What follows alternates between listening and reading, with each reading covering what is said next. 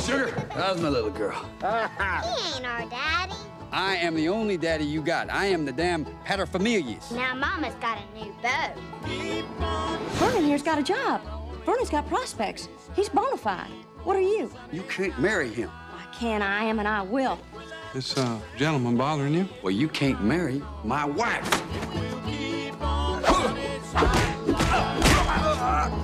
And stay out of the Woolworth. To get back to his wife and kids, Ulysses Everett McGill will do anything. Say, any boy, Smitty's. But he's about to get off on the wrong track. Who elected you leader of this outfit? Well, Pete, I figured it should be the one with the capacity for abstract thought. Boys, if you just stick with me. Man, we're in a tight spot.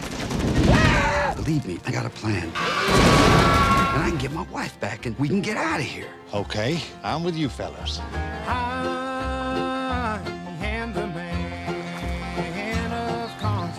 Ain't you gonna introduce us, Pete? I've seen him first. Them sirens loved him up and turned him into a horny toad.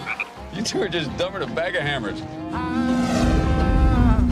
Allow me to introduce myself. Big Dan, Toot Court. Hey, what line of work you in, George? Come and get me, Cappy! Oh, George, not the livestock. Wait a minute. Since we've been following your lead, we got nothing but trouble. You have eluded me for the last time. I got the answers. I'm bona fide. Maybe your friends think I'm just a stranger. My face you never see no more. But there is one wrong. Son, you're gonna go far. I'll meet you on God's golden shore. You ever been with a woman? I gotta get the family farm back before I can start thinking about that.